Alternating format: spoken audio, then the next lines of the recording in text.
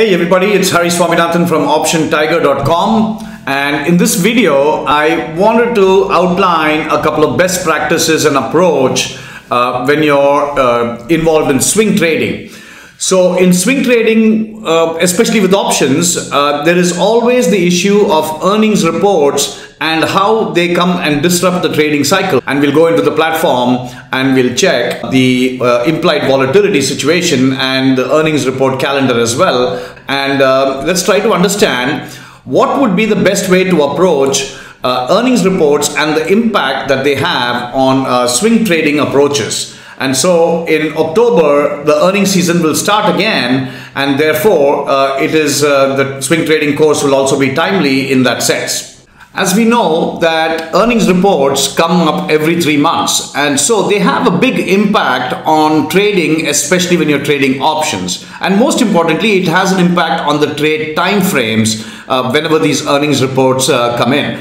We'll discuss the course and everything later, but with earnings reports, we know that there is an implied volatility, a massive phenomenon takes place, and that is the implied volatility rises as you approach the earnings event, and it starts rising about 3 to 4 weeks before the actual earnings report itself.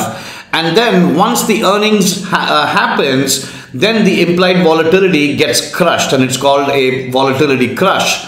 And so what happens to options prices is leading into the event, the option prices go up quite a bit. In fact, they can even double or triple their normal value depending on the stock. And then once the earnings report is over the next day or two, this volatility gets crushed and it comes back to normal. And we call that the normal state of volatility for that particular stock. So let's go ahead and take a look at an example of how this would look like.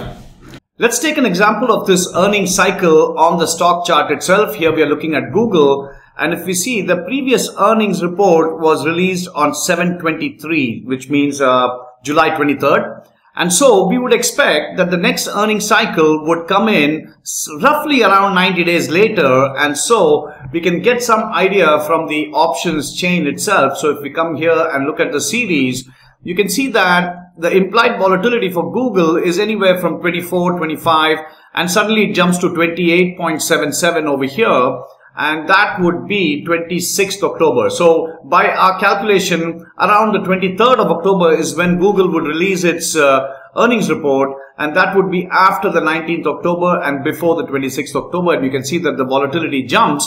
And then it also falls back after that. So we can be pretty sure that this is the series that is being impacted by the earnings cycle itself.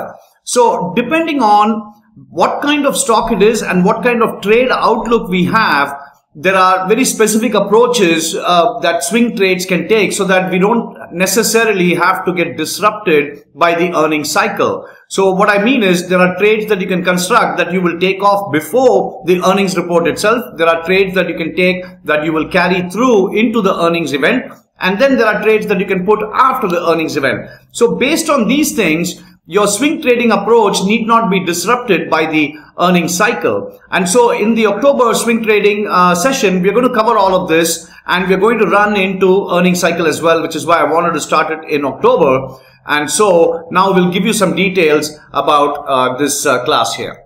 In the swing trading course in October, this is a private course and it has a password, and that is Swing October 2018. And if you use the coupon Swing49 before September 16th, you get it for $49.